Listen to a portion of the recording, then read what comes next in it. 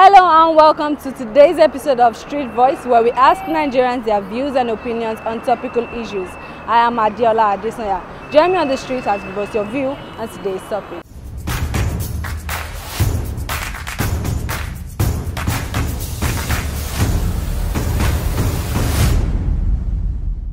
The response has been fairly good, though it was a little bit slow, because if actually we have a commission that is supervising all our foreigners, or wherever they are, any Nigerians all over the country, they should have been able to know that the present challenge in Sudan is going to degenerate to this level. So they should have been preaching as early as possible, or probably evacuating Nigerians from Sudan before it got to this point of dilemma. But so far so good. They are trying, though planes cannot enter into Sudan. But we are reading on news that they are evacuating Nigerians with the use of bus directly to the border of Egypt. So far so good. They are trying. I want to give them thumbs up. They can do more. But for other countries, we should have people that should study other countries, study what's happening in other Nigeria, so that even before war broke out, they should have been preaching evacuation. They should have even evacuated at least 90% of Nigerians from that country before it gets to this present condition we are. I knew that there was a late response to the effect, and my own take is just that the government should just try and be considerate sometimes, you understand? The government should always try to, like if you're an American citizen and you have a problem outside, you know, the response is always quick. And we have a government, and this is democracy, and I believe that we should always make haste to bring our people home once there's a situation like this. It won't take us anything. Are you getting it? It's not going to take us anything. It's just one love.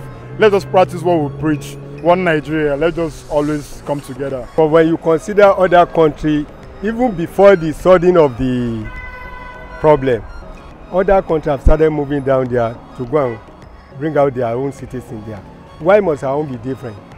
Why must it be, when the war is now going on, nobody is ready to? So I will just make it clear to you that very, very poor in terms of Nigeria intervention about it, especially the federal government aspect of it. It was too late. Well, I should first commend them for making that effort. You know, for every government you have to. And Nigeria, mind you, Nigeria is not the only country that has a citizen there. But we've seen the response, even the US, and they will make it. They are pretty fast. Nowadays, they've been very good. But in terms of the effectiveness, in terms of how fast they should move, or that should have done that earlier, I heard that even while they were moving it, that these Egyptians now refuse that Nigerians should not have our citizens brought into that place. So they have to look for elsewhere, like Ethiopia. So that makes it a bit difficult. But I believe the money to be spent is just too much to what they've said. I think they can do it that way. But regionalize, if they do it, I know Lagos will come first.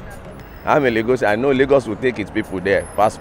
The issue of decision making is a country whereby the decision has to go through some offices. I believe the time duration there for Nigerian government to respond to the evacuation is a bit slow. But at the end of the day, let us give God the glory that they still went to evacuate them, finally. We are one Nigeria, and irrespective of ethnic group we belong to, we all belong to one Nigeria. So it should not be regionalized, and I don't think it's regionalized. From the information I have so far, it's not regionalized. As far you are in Nigeria, irrespective of if it's to be regionalized, are we not saying that over 200 ethnic groups? No, I don't think that should be a wrong perception that maybe they are passing, but I don't think it's generalized. As far as you are in Nigeria, you are carrying a Nigerian passport, or do we have a regional passport? I don't think we have a regional passport. As far as you are carrying a Nigerian passport, you are entitled to be evacuated from any troublesome country. To me, let's put it this way: if that is the only way, let's assume that I have a child there, and I have the opportunity of going there to go and rescue my child. We have been waiting for any federal government. So the same thing applies to the state. The state that really value the citizens of their own various states There's nothing bad if anybody can go there. If the Southwest believe that, let me go and get my people, since the federal government is not ready to do it, then let them go and do it.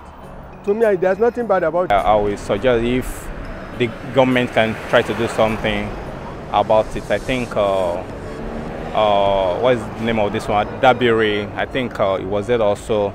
And I find out also most of these Nigerians also, they are still stranded there also. So they need to do something on time to bring back our children back to Nigeria. Thank you for joining us on today's episode of Street Voice. I remain Adiola Adesoya till I come your way again.